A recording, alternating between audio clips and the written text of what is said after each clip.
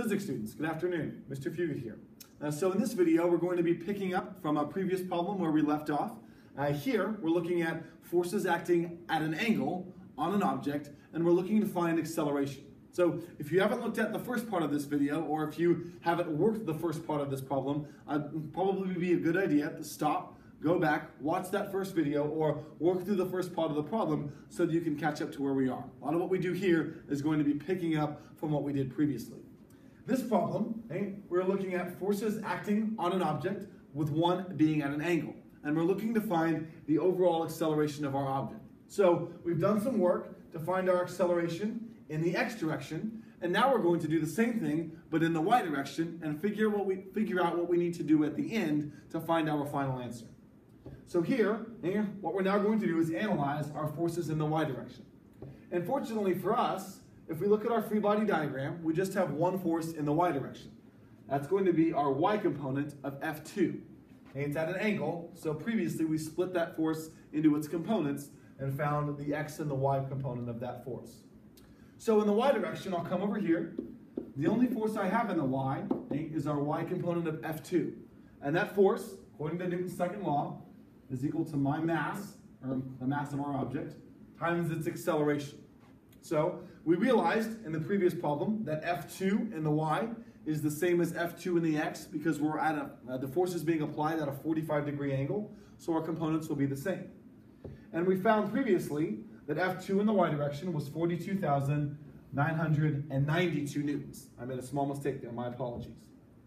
So I'm going to take that value and I'm going to plug it into my equation. 42,992 newtons is equal to our mass here, which is pretty large. We have a big sailboat, 22,400 kilograms, times our acceleration in the y direction.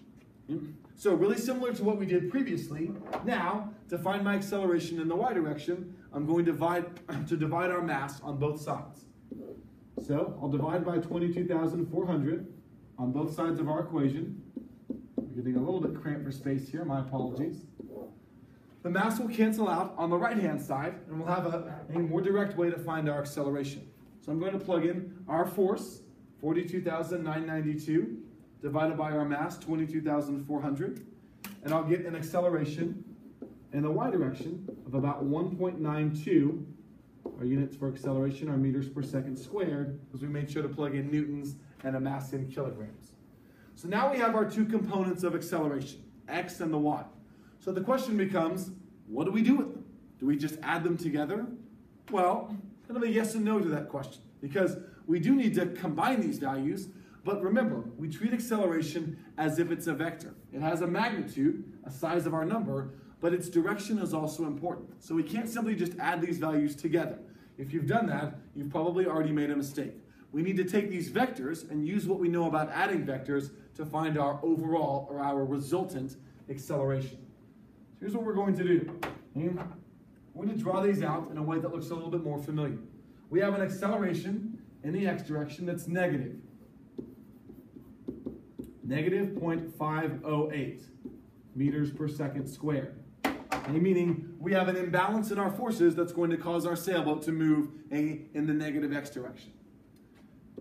We also have an acceleration in the y direction that we just solved for to be 1.92 meters per second squared. All that means is that we have an imbalance in the y direction that's going to cause our object to move in the y direction.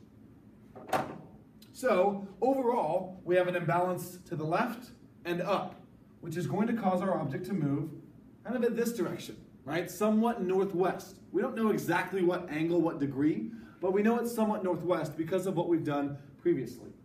And we're being asked to find what is our overall acceleration.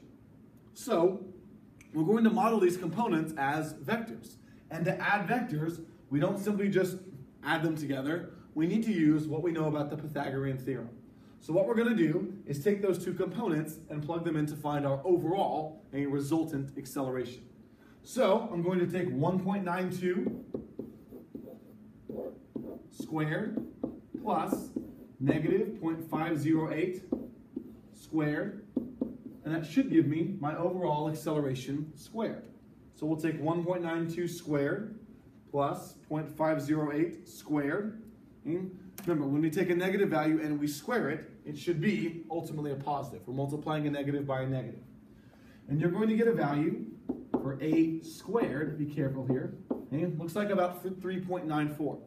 But remember, we need to take a square root of that value to find our overall acceleration. So if I take a square root on both sides of our equation, I end up getting something in my calculator. I'll plug in of about 1.98 meters per second squared. So that is how we would find our overall or resultant acceleration. Now that number does seem to make sense logically because it's larger than the other two values in our vector triangle, right? Our hypotenuse there, our resultant acceleration, should be the largest of those three values. And according to what we found, it in fact was. So here, we're not really doing anything brand new. We're just applying what we know about Newton's law to finding two parts of acceleration and then using those to find our resultant. Okay? So again, your numbers are going to look a little bit different. You're going to have some different forces and maybe a different mass. But the process is going to remain the same. Remember, we always start drawing out our free body diagram and then using Newton's law to find here our acceleration. Okay? Good luck.